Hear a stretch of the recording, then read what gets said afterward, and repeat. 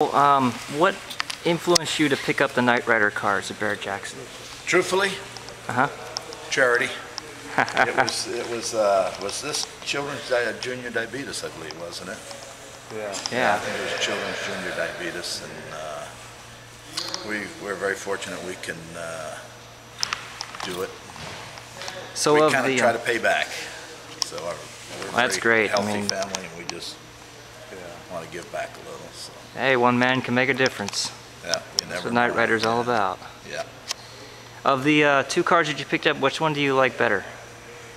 Oh, wow, the KITT car's better than the attack car's the ugly, mean-looking one, right? The KITT car is a, you know, got the chrome and the shiny on it. It's a overall better car. So you said you met Justin Brunig. How did that go? That went great. Nice young man. Very polite. Very nice. Just appreciative that we The class act. Huh? got involved in it, and very, very, very appreciative. We were too. So, just a nice guy. Well, thank you so much for sharing your cars with us. We really hope to see you at Knight Rider Festival 3. It's going to be March 18th and 19th.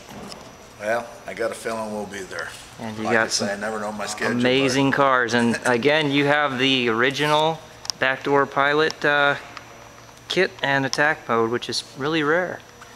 Because, I mean, personally for me, I like those cars a lot better than the newer series came out with. But, yeah. Thanks again. You're welcome. Bye-bye.